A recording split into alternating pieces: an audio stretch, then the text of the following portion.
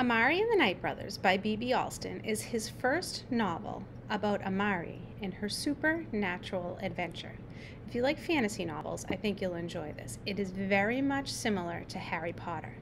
Amari is searching for her lost brother Quentin. He has some job, some fancy job someplace, but nobody believes her. They all think that he got lost in the hood. When Amari gets a secret suitcase invitation to join a supernatural society, she finds out that she has wizard-like powers, not like anyone else she knows. There's a couple funny scenes at the beginning where she meets some of the new people at her academy, and they try to glamour her or erase her memory, sort of like Men in Black.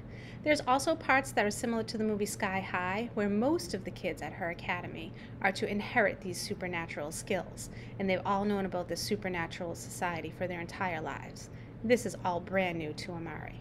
She does meet some friends, not quite Ron and Hermione, but some good friends, and they go on a quest to try to make it into the junior agent division. Now, this story is a message about kids that maybe if they're not special or have all the right clothes or say the right things, they can still fit in and they can still find some friendship.